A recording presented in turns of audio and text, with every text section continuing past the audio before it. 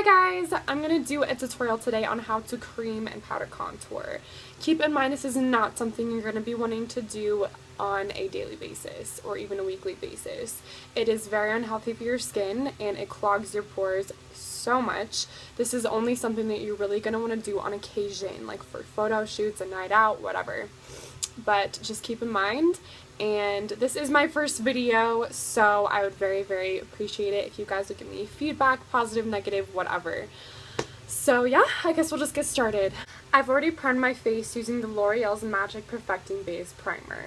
So the first step you're going to want to do is take a concealer brush just like this. And you're going to take that concealer brush to apply a shade from a concealer correcting palette, doesn't matter what palette, and it's going to want it to be about 2 shades lighter than your actual skin tone. So I'm going to go in with this shade right here. And you're going to start from under your eye to the top of your ear right here, a little bit above your ear. I'm going to start off by making a V formation. So I'm going to drag this along the side of my nose and then bring it up all the way up here. Once you've done that, just fill in that upside down triangle that you've just applied. Now we're going to go on and do that to the other side.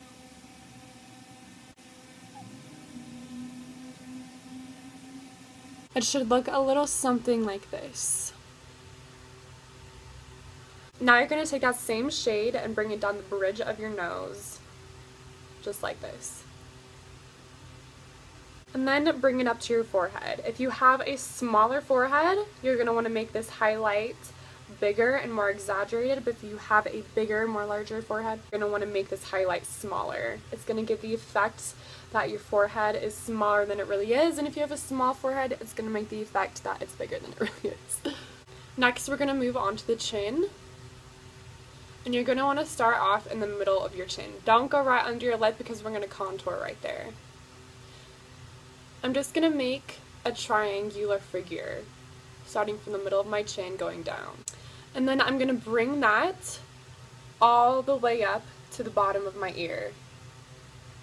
And just progressively make that line a little thicker than it is.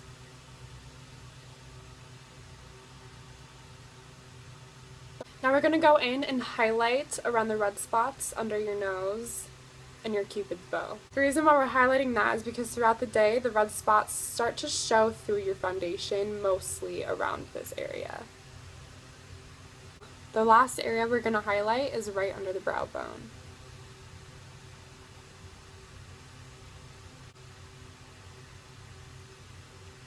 As well as your eyelid. Not the whole eyelid, just the bottom part of it. Once you're finished, it should look a little something like this. The lighting is extremely bright and I apologize for that, but hopefully later when you're finished you can see the results better. Now after highlighting, you're going to want to go in with a shade that is 2 shades darker than your original skin tone.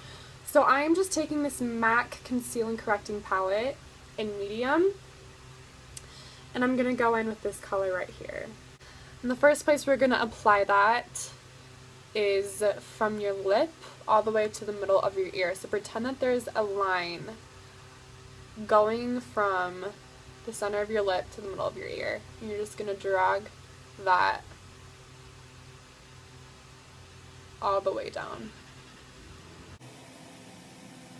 Make sure that you don't make this contour too low on your face, because the higher it is, the more defined your cheekbones are going to look and the higher your cheekbones are going to appear. You're going to want to slowly progress this contour from the middle of your ear to the top of your ear. Make sure that the line is thicker on this end than it is right here. You're going to want to make kind of like a very narrow triangle. It doesn't have to be perfect because you're going to blend it out anyway. Just try your best.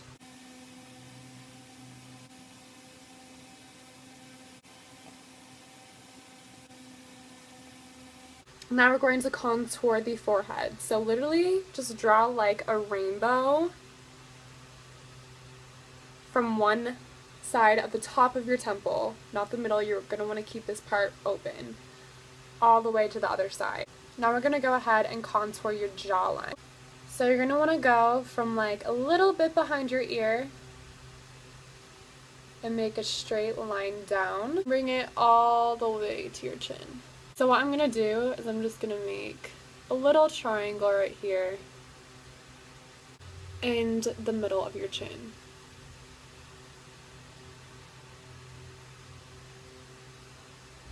Now we're going to go ahead and contour the nose. So just very lightly make a straight line on the side of your nose, just like this. Contouring your nose gives the effect that it's longer, more narrow, shorter, whatever. And then make sure you do the front part of it as well. Then when you bring it up to your eyelids, don't do it right under your brow bone. Do it kind of in the middle, just like this. Wow, this lighting is terrible. I'm so sorry. Next, you're just going to take a little bit and put it under your lip. This gives the effect that there's more shadow under your lip, making them appear bigger. I apologize for the lighting and the awful glare, but this is what it should look like in the end. Now you're going to want to take a flat foundation brush just like this and go in with that lighter color that you used before. All we're going to do in this step is cover the places that we haven't covered with the highlight already, and we're just going to fill in the rest of your face with that color.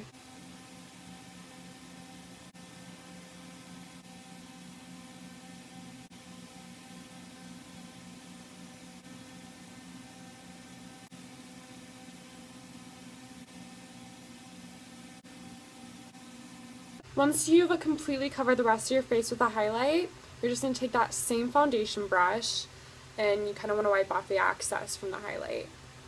And you're going to use this brush to blend the contour. So I'm going to start off with my jawline and just slowly push in and out.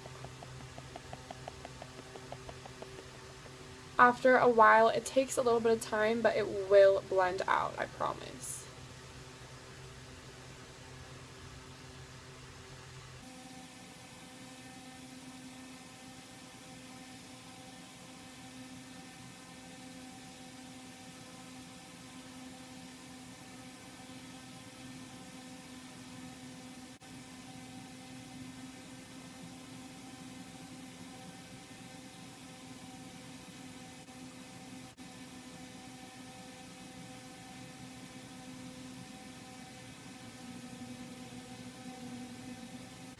When you're contouring your forehead, you're going to want to bring it down as well as back to your scalp. With your nose, you're just going to want to drag it down, not upwards, because you're going to want to keep the middle part of your nose highlighted at all times. Oh, this lighting is so terrible. I can't even see it. Now you can take any powder foundation brush. I'm going to use this more tapered one. And I'm going to set my whole face with a translucent powder. The reason I'm setting with a translucent powder instead of regular powder is because this is a medium to full coverage foundation as it is for the base. And I just want it to look as less cakey as possible. All the translucent powder does is cover up the oily look and sets it in place. For the translucent powder, I used Revlon's Photo Ready Translucent Powder. Using my NARS Ita brush, I'm going to contour my face with the Anastasia Beverly Hills Contour Kit. I'm going to go in with this color here in the bottom middle in Fawn. And again, you're going to want to remember that imaginary line from your lip to the top of your ear, and you're going to follow that while you're contouring.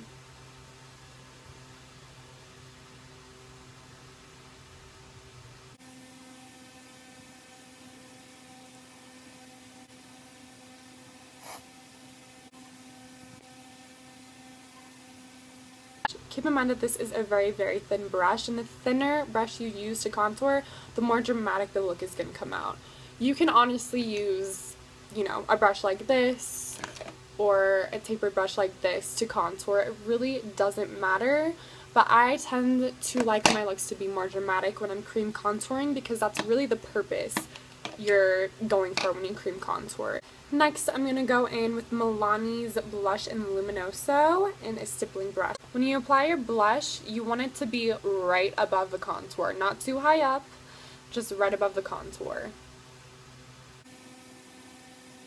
Now I'm going to highlight my face using Mary Luminizer highlighter by The Balm and another stippling brush. This one is a little longer than the one I just used.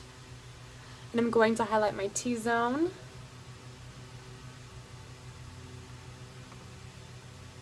When I'm highlighting the bridge of my nose, I just like to squish my brush like that and plop it right in the middle so it gets more precision.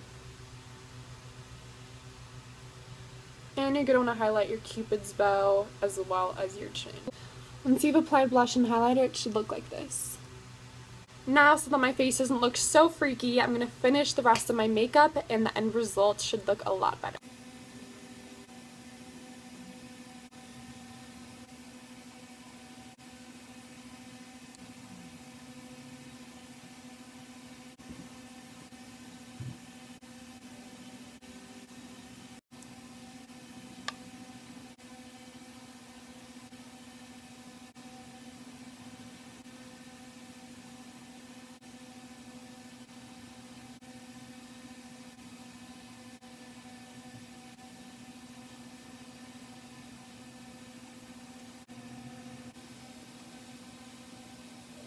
This is the ending result of my makeup tutorial. I hope you all enjoyed it, and feedback is much appreciated. Thank you.